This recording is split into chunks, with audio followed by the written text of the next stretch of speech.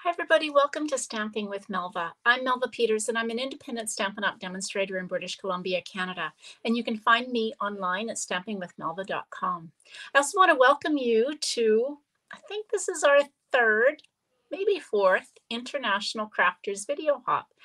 So every month we have a theme and we create a video to share a project that is based on the theme. And this month, we're sharing projects that feature designer series paper.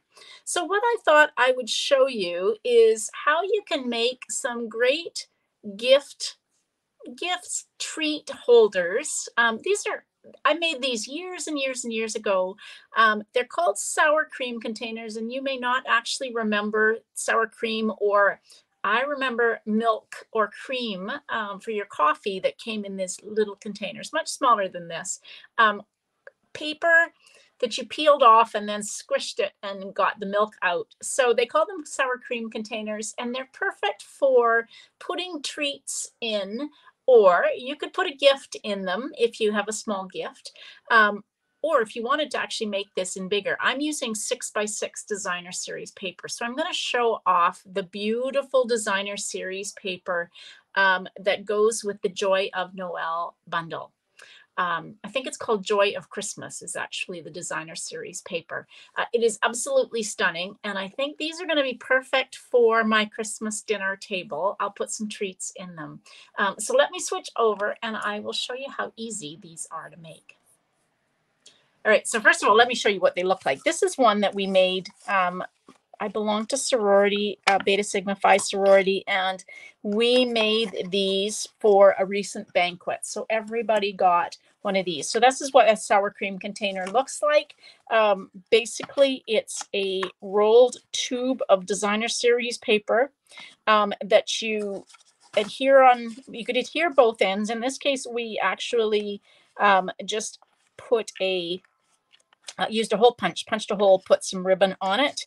And then we filled it with candy. So really easy. You could make this out of 12 by 12 cardstock if you're designer series paper if you wanted to. You could pretty much make it out of any size as long as it's square.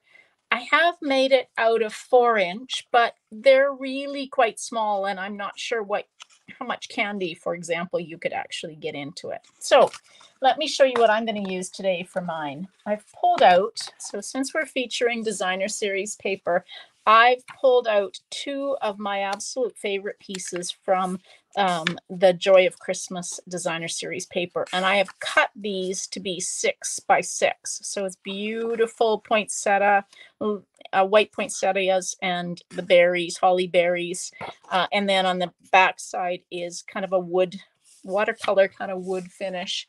This one, I love these red berries, and then on it's kind of a mottled shaded spruce. So those are my front sides. The other will be on the inside. So let's make these first, and then I'm going to decorate them, create some tags. So let's make these, and I'll show you how easy they are. You do need, yeah, I think I've got enough here. You do need tear and tape adhesive. So basically we are going to create a toilet roll. So I'm going to put some tear and tape right along, doesn't matter which edge. So right along the edge, like that.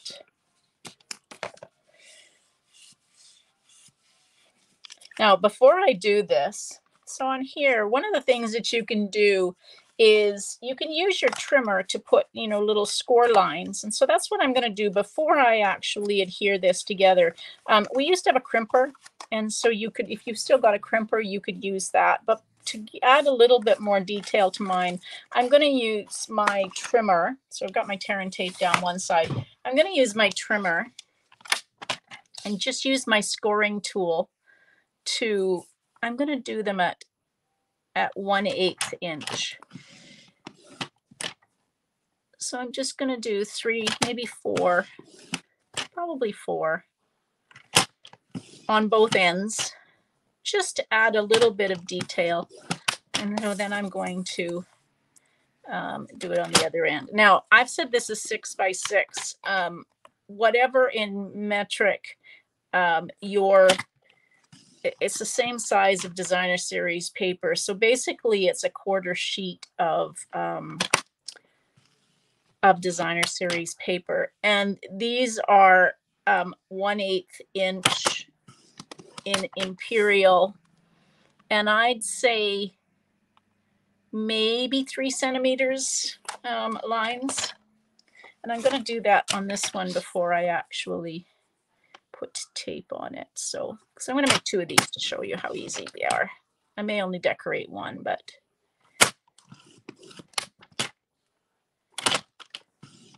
we'll see how it goes. All right, so again, I'm just scoring this 1/4 sheet of designer series paper for this size. And then I'm scoring it. And you don't have to do this. This is just to add some extra interest to the ends where you are adhering it together. There we go. All right. That just makes it easier. Okay, so I've got my adhesive on this end or on this side. So I'm just going to take I'm just going to fold it out part way so that when I can start getting it adhered.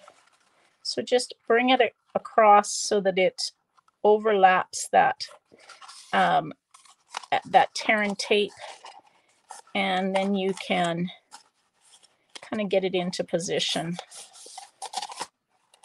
and then you can start pulling the rest of it off. So there you go. That's a toilet roll tube. And I'm just going to take, so you can use your bone folder just to give it a really nice burnish. So I'm just kind of pressing on the inside with my bone folder just to make sure that that is nice and sealed. Okay, and I'm going to do the second one at the same time. So I've scored, if you can see my score lines, I'm going to do the tear and tape on the opposite, one of the opposite sides.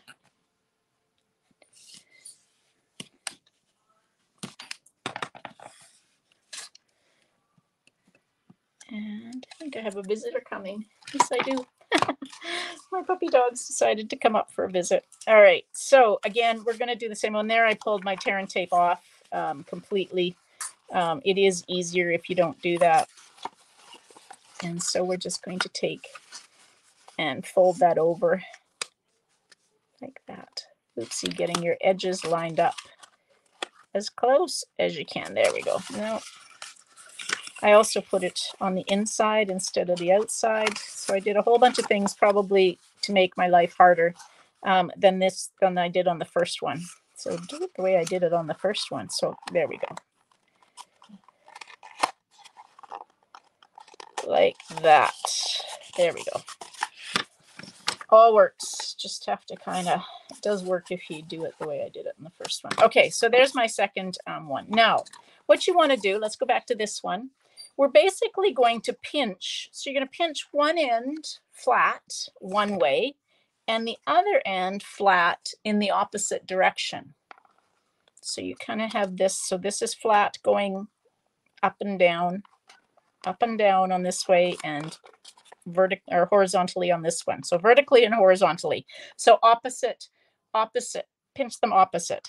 Now, before you, of course, pinch them and adhere them, which I'm not going to fill them with candy right now, but if you are making these, you want to fill them with whatever you're doing before you seal both ends. But I'm going to just take and I'm going to put another piece of tear and tape down at the bottom on one end. And you can just use your piercing tool just to get underneath that, the backing, hopefully. Come on.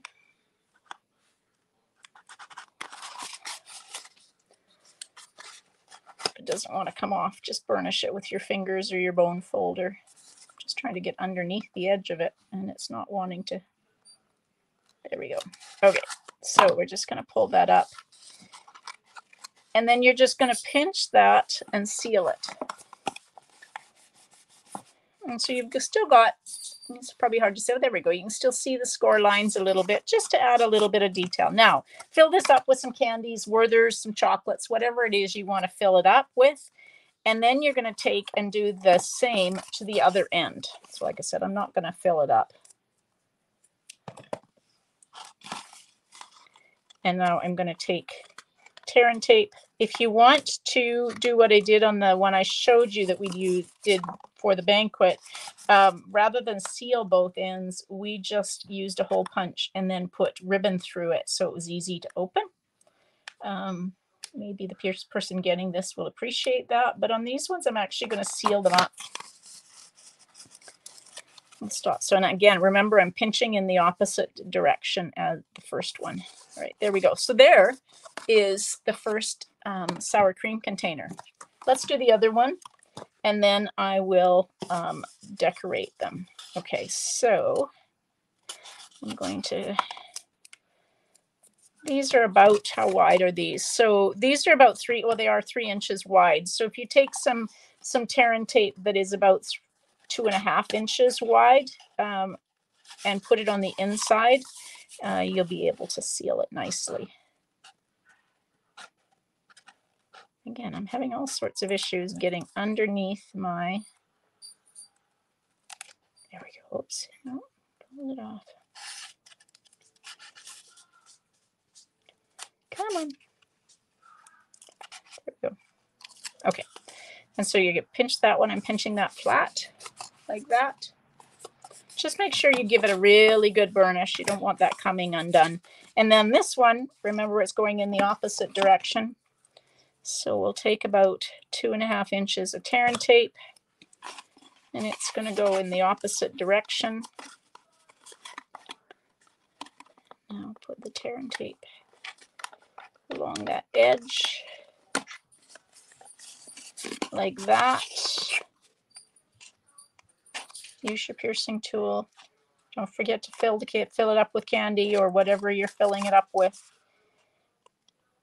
Your little gifts. This might be fun for kids' stockings to put little gifts in. Kids love to open up presents. Wouldn't that be fun to have these sour cream containers full of little treats for them?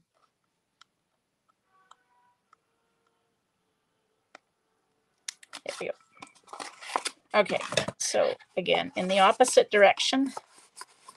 So there we go. Those are my 2 sour cream containers. So let's do a little bit of decorating since can't just leave them as they are. I've cut 2 tags. I've cut them out of thick basic white cardstock. And this is the tag that is part of the Merriest Trees suite or bundle. So I'm just going to take and stamp this lovely, I'm going to do it twice. I probably am just going to color one of them, but I love this stamp with the holly leaves and the berries.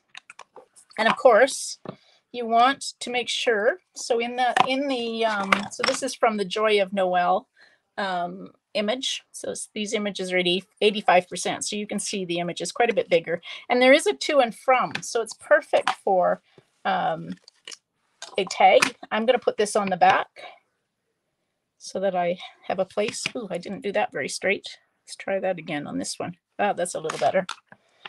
Okay, so let's take and color. So I've pulled out Shaded Spruce and Real Red.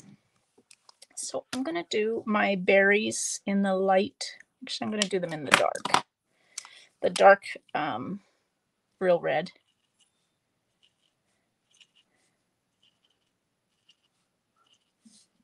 So there's not any room there to do any blending. So I'm just coloring those with Real Red Stampin' Blends. But I am going to try and do a little bit of shading. So I've got my light Shaded Spruce. So I'm just coloring. I'll go back over with the dark. And I think I'm going to pull another green just to, so I'm going to do the holly leaves in the Shaded Spruce. And then maybe we'll pull, I don't know, garden green or old olive or something for the other leaves. Not a lot of room to do much blending at all with these. So, oh, this is Mossy Meadow. That'll work. This is light Mossy Meadow. Just nice to add a little bit of different green to the leaves because they are different. So yesterday I made a wreath for my door. I took an amazing class. I've never made wreaths before, but I made this huge, I couldn't believe how big it was, wreath that is now hanging on my front door. And it's oh so pretty. It has pine, spruce, and fir leaves in it. I'm just finding some more holly that I was doing in the shaded spruce. So yes, it's very pretty. And so just the subtleties of the different colors. So there we go. Now I'm going to just put a little bit of the dark shaded spruce on my holly and then go back over it with.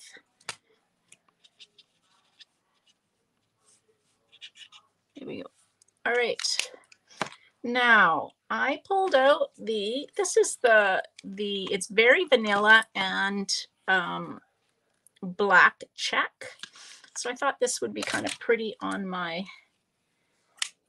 for my tags. Just gonna put this through the end. So if you were using a hole punch, you could punch a hole and then just tie that through the end. But because I haven't punched a hole, I'm just going to tie a single knot.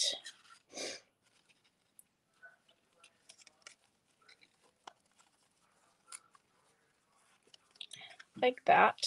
Actually, maybe I think I cut extra, so maybe I'll see if I can tie a little bow. Sometimes I'm really chintzy with my ribbon, and sometimes I'm a little generous. This time I seem to be a little generous. There we go. Get that untwisted. There we go. Like that. And then I can pull it and make them the same size. Pull the tails to the front. There. I love this checked ribbon. There we go. All right. Now the other thing that I want to decorate this with are they're called loose holly and holly gems and sequins. So there are holly leaves and red musical notes, probably hard to see, and red gems. So I'm just going to take, and I'm going to use just some of the little gems, the red gems on my tag. Let's see if I can pick some up without picking up the others. So I got a musical note. So just a little dot of glue is enough to hold these. Sometimes they don't want to come off the putty end. There we go.